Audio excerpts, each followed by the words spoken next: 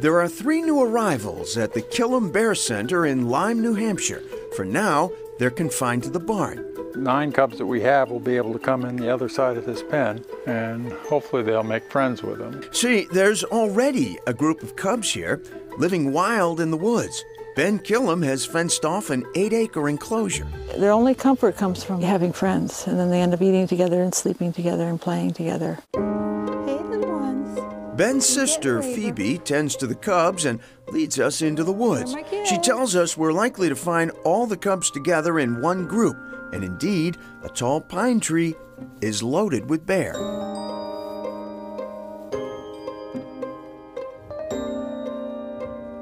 Their leader, Trebo, comes down to check out the newcomers.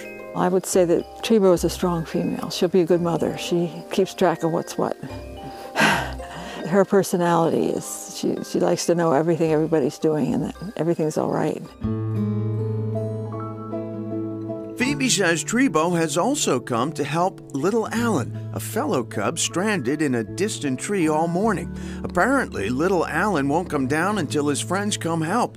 Trebo to the rescue.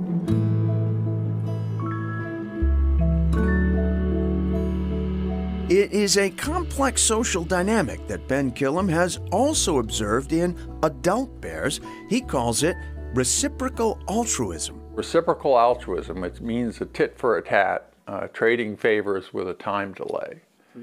And with strangers, and there's a lot of psychological conditions that go along with it, like friendship and gratitude and judgment and punishment and moralistic aggression. All those things exist in bears. Kilham's discoveries about bear behavior are nothing short of revolutionary, but he has faced an uphill battle getting recognition from the scientific community.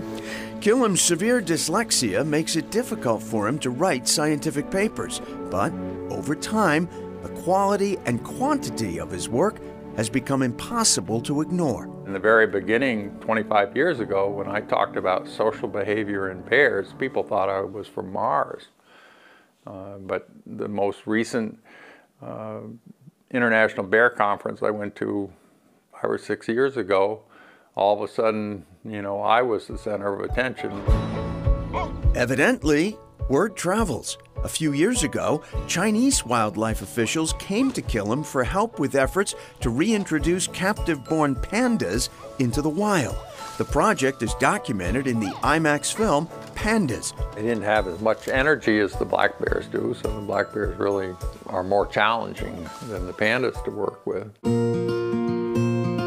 But international attention hasn't altered Ben Kilham's basic focus.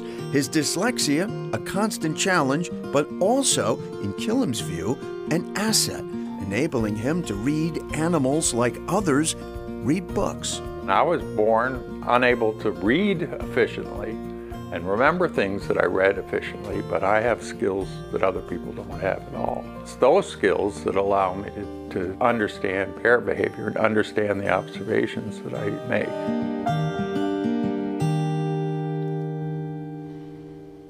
Amazing. With encouragement and assistance from a professor at Drexel University, Ben Kilham was able to earn his PhD a few years ago using the observations and insights compiled in his books. We checked in with Ben again this week. He says there are 43 cubs in the center's care at the moment and more expected. A fair number of those orphan cubs were brought to the center from Massachusetts. We'll have links to information on the Kilham Bear Center on our website. And that is Chronicle for tonight. Thanks so much for joining us, everyone. I'm Anthony Everett. Have a good evening. Have a good weekend. Hope to see you back here again next week. Good night, everybody.